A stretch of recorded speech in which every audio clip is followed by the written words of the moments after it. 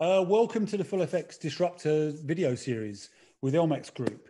Over the course of 3 videos, David Mercer and I, CEO of LMAX Group, are going to do something weird. I would like to say we're unaccustomed to doing, but we're going to be disagreeing about things, we'll be arguing about things, and we will be agreeing about things as well. But the common theme is going to be, where is disruption happening in our world? And this is going to go across crypto and FX. So David, great of you to join me. Really looking forward to this series as we progress through it.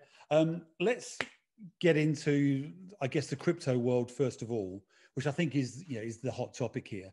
I mean, LMAX Digital, you're seeing continued new peaks in volume. I'll get your sales patch in for you early. Which is, evidence to me that the crypto world is maturing, and there seems to be more of a structure forming. What do you think are the interesting structural developments out there at the moment in crypto land? Yeah, good to be here, Colin. Look, it's a thrilling environment, but it's still very nascent. So we're a long way from perfection. I mean, a lot of us old pros, if you like, are sort of scratching our head because you haven't got the plumbing in crypto that exists in traditional capital markets. We take for granted aggregation, for example, in foreign exchange. We take for granted that you have clearing houses. You take for granted you have prime brokers. You take for granted that anybody can trade foreign exchange effectively. And likewise, if you look at the futures market, if you want to buy a gold future, it's entirely possible. Crypto's not there. So I rather tritely call it the ABC of crypto: adoption, banking, and credit. Adoption is happening. I think LMAX Digital is a barometer of that. Put simply, Colin, LMAX Digital wouldn't exist if there was no institutional interest. There's enough platforms out there covering retail customers. One you may well have heard of, has 56 million customers listed recently. We have 500 institutional customers. So retail doesn't need LMAX Digital. Retail needs an institutional marketplace because we know that's what feeds everyone out there. So within the institutions, there's a lot of banks out there and proprietary trading firms that are scratching their head because they don't have a clearer, they don't have a prime broker. So what's interesting on the B and C is banking and credit. For a long time, over the last decade, if you said you were a crypto operation or a crypto hedge fund, your bank, be it Barclays, HSBC, JP Morgan, other banks are available, they may not open a bank account for you. Just say, no, we don't touch crypto. So that was a problem. How do you get fiat into the crypto systems? That was problem one. So we need better banks just to bank the operation. There's 2 crypto-only banks, if you like, that have come to the fore, but they don't have the balance sheet of the names I mentioned. So that's a problem when you're talking asset managers and pension funds and, the real money accessing the market. So at the moment, if you're a corporate treasurer, you actually have to open an account with a digital operation. What they really want to do is just use their existing channels. So we need that banking. And then the last bit is credit intermediation. A lot of us, again, we take it for granted. We ignore credit a lot in FX because it's taken care of. Yeah. I'm primed on by a bank. And I may or may not trade on LMAX Exchange or LMAX Digital, or I might trade on one of those other exchanges you may have heard of in Chicago or London. But the access point is via a bank, again, through credit intermediation. So that's going to open the floodgates. It's not there today, but when you see the press articles about A bank or B bank entering the market, that will open the channels for real money to come in. Then crypto will become a real asset class. Am I right though in thinking, because like yourself, I look at these announcements from the banks, but it strikes me that what they're doing actually, and this may be speaking to your point there, they're looking to be facilitators rather than what I would call a traditional market participant in the market maker, market taker sense. Is that fair? I think that's fair. I think that's very fair today. It's almost they have to do it now. But by the way, they didn't have to do it 3 years ago. I mean, there's a lot of, if you read the crypto evangelists out there, it's like, large bank A has to be in it. Well, they don't actually, because today the total market cap of crypto is about $1 trillion. Yeah. The market cap of gold is 10 trillion. As you and I well know, foreign exchange trades 7 trillion a day. So whilst there's a lot of noise about it, it wasn't that much of, it wasn't that demanding. There wasn't that client demand. They didn't have to be in it. But now I think they do, because some of their own customers are now taking money out of their bank accounts and opening with a crypto exchange because they want to be long Bitcoin or Ethereum. So I think they need to, it's just that they need to facilitate it. The head of one large bank recently said, yes, we need to be fearful of these fintechs because we need to hold on to our customers. And those customers traditionally do everything with that bank. They buy equities, they put money on deposit, they might do mortgages, they have some wealth management there. They might, pick a few stocks and buy it through the bank. And now they're saying, hey, can you buy me some Bitcoin? So it is the facilitation. I don't think in the next year or two, you're going to see huge crypto market making divisions or proprietary trading desks in banks, but it will be somewhere. And then we'll watch it develop. When it becomes a very liquid product, when it goes 10x. So if you're talking a market cap of 10 trillion, so the size of gold, then I think you're going to truly say, yes, this is an asset class. And George over there is head of the crypto division.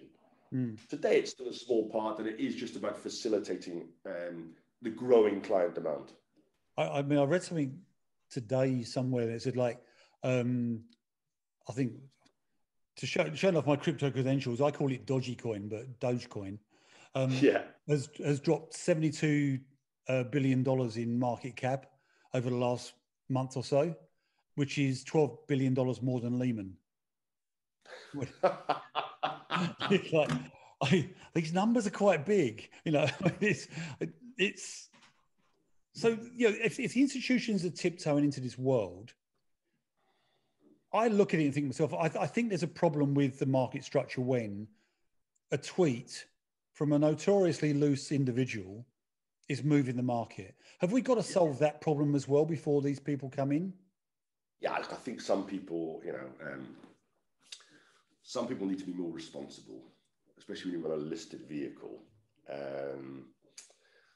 But maybe that's also a sign of the lack of liquidity or lack of depth in the market, in that a tweet, a comment can move an asset class this much. I mean, it's a bit like, if you're the CEO of that company and you said, oh, my cars are rubbish, then of course you're going to expect it to move 20 or 30%, maybe 50%.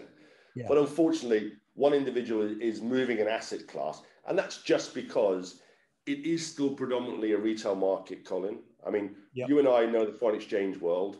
Everyone talks about retail and FX, but retail FX is 15 to 20% of the market, 80% institutional, because people actually need foreign currency to do international trade. Yeah. Crypto, I would say today, is probably 90% retail. So yes, you're seeing massive pumps and massive sell-offs because of a tweet and because it's retail led. As the institutions come in, and you're seeing that, I think you saw that in the latest sell-off, it finds a floor. Yeah. That resilience is institutional money saying, I like it here. I am bid at 30. I'm not bid at 60,000, but I am bid at 30,000.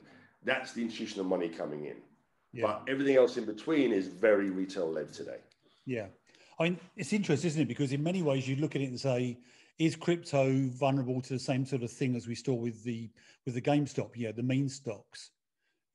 But then the retail army that's actually targeting short sellers are going like, well, the last thing we really need is crypto going down. So they kind of will.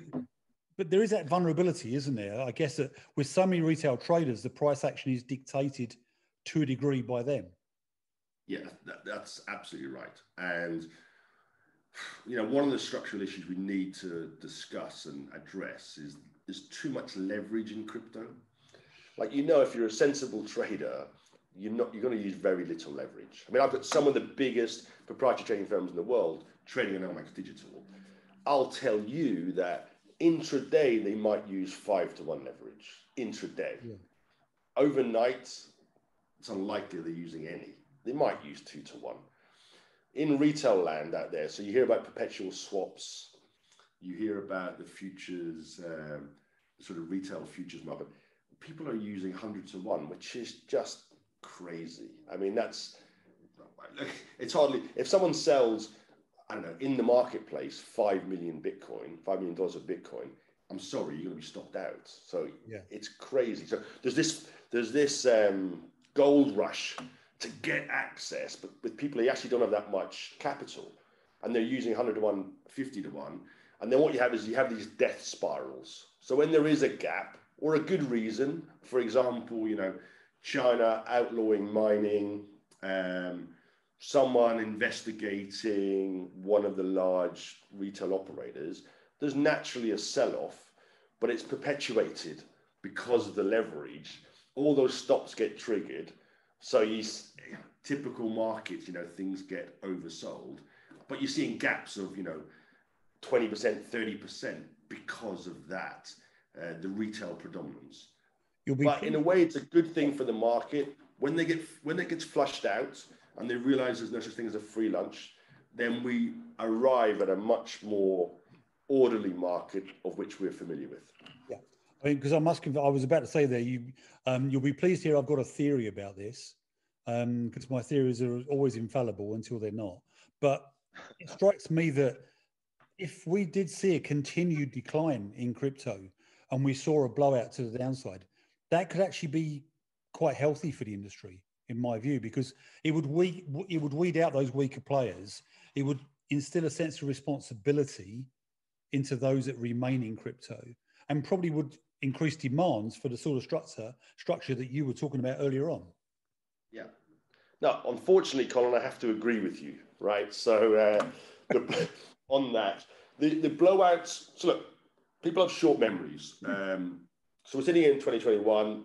Bitcoin somewhere around 30,000. That's not a bad performance, by the way. Closed the year at 29,000. So forget the 60,000 that was paid a month or two ago. Unless you're long. The short memory is it was 3,800 in March 2020 at the start of the pandemic. Yeah. And if you looked at the graph, it looked like it was going to zero. It didn't. It found the floor. That, for me, was a real sign that the market was here to stay, because it showed resilience in a once-in-a-decade crisis. I know it's a once-in-a-century pandemic, but every decade we can chart them. There's a crisis or other that really affects capital markets. Yeah. So I thought the resilience demonstrated in March 20 was phenomenal, was good for the market. I think this new level in 2021, the 30,000, again shows resilience. And some of the fluff, some of the retail speculation will be eked out of the market. And I'm sorry that some individuals will have lost money doing that. But overall, we're now going to have a better marketplace for all. And people understand that, it's the Warren Buffett saying, don't buy something for 10 minutes unless you wish to own it for 10 years. Yeah. So I happen to be a big believer in crypto. I happen to be a big believer that the technology can revolutionize certainly the back end of capital markets, but it's not going to happen in 21 or 22. It's going to take another decade of growth. Yeah. Right. It took us in the FX market, Bankerstadt happened in 1978. It took 24 years for there to be a central clearing system to solve that. I think crypto will be a bit quicker than that. But certainly it's evolving, and it's the more institutional players that come in, the better market it will be for everyone, all segments of the market, retail and institutional, and the bigger banking names entering the space can only be good. I hope, of course, we want to be successful in the space, but I hope LMAX Digital can be part of the ecosystem and help develop a more orderly market for all. Yeah. Okay. Is one of the things then to get these institutions involved, do we need to sort of develop a funding market behind it? I.e., I bought Bitcoin at 50,000. Oh dear, I'm having a very bad year, but it's okay because I've got carry. Yeah. At the moment, we don't. Correct. I think so. It exists in crypto. So the crypto evangelists out there, I'll say, David, you can do it. You go into DeFi and you can stake it, and there's contango in the market. I can sell the future up high and I can buy it spot. Yeah, that exists. It does exist. There is carry, but with the carry comes a lot of credit risk. So be aware of the credit. There's no such thing as a free lunch. It's also very credit intensive. So you can trade a future with a well-known name, but you're not getting much leverage on it. And you can buy the spot with LMAX Digital, but there's no leverage. It's 1-to-1. So it's really quite expensive. And you can get a yield of 6 to 8. There isn't yet, Colin, a stock borrowing and lending market, a repo market, of which we're familiar. It's coming. And again, it will be provided by the bigger names, right? It's people that are holding it on the balance sheet and just want to earn something from it. Yeah. At the moment, unfortunately, most of us would buy a Bitcoin and put it in the vault and earn nothing for it and hope that we get some capital appreciation. Certainly, again, that will unlock the wheels. That will bring more institutional money, right? That will, someone saying, hey, I'm a long only fund. I've got $1 billion of Bitcoin, earning nothing. I'll lend it out to you. You're a good AAA name, and you're going to pay me 6 or 8% on that, which is a good yield today. So yes, that needs to develop, and it's I guess coming to a bank near you soon. Mm. Okay, so one other thing I just wanted to get into before we close out. My sense is that the world's central banks are getting more aggressive in their messaging. They've been very proactive around promoting central bank digital currencies. And with that is coming some inferred criticism of the crypto world.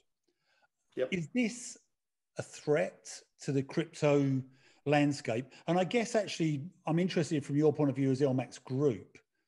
Yeah. Is it an opportunity for a provider like yourself? Absolutely. So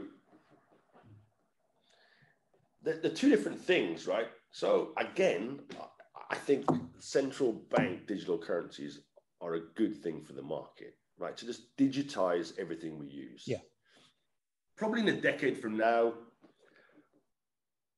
2 decades, you won't know what a pound note looks like. I see pound notes haven't existed for 20 years, but anyway, you won't know what a £5 note looks like because everything's digital. You and I probably think, because we can tap and go on our phone, we think it's digital already. But in fact, the real clearing is taking 2 days. So I think it's a good step for the central banks. Not quite sure of the use case yet. I mean, the example they used in the United States was getting welfare checks out, or the pandemic checks, right? Imagine the furlough scheme we had, getting money into the population's hand more quickly and more efficiently. Yeah. With that, there's some privacy concerns. I mean, that's really what you'd be concerned with. Why should we be concerned? But at the moment, if you run around with $100 in your pocket, no one's telling you how to spend it, or no one knows where you've spent it. If you want to spend it on a racetrack or in a casino, you're at liberty to do that. I guess the privacy concern is that Big Brother's watching you. So that's the downside of it. But I think it's inevitable. Again, it will ease the wheels of the crypto asset class. So LMAX Group today, I'd say, would be a very good on-ramp into crypto. So what does that mean? I've got 160 bank accounts. I've got nostros in 20 different currencies. So if you want to send me krona or peso or pounds or dollars or yen, you can do. I'll do the FX for you if you want dollars. Why do you want dollars? Well, because I want to buy Bitcoin, and the best market is Bitcoin dollar. It's not Bitcoin peso. Yeah. So I've got the fiat on ramp for you, so that's helpful. And then I've got the digital operation so I can give you access to the crypto market. So for me, I see it as an access point.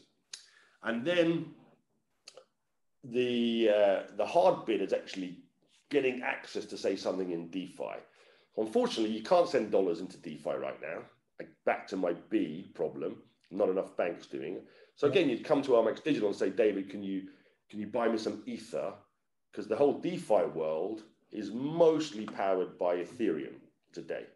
So then you have your Ethereum and you can exist in the decentralized finance world. So I see it as an opportunity. I think at the moment, the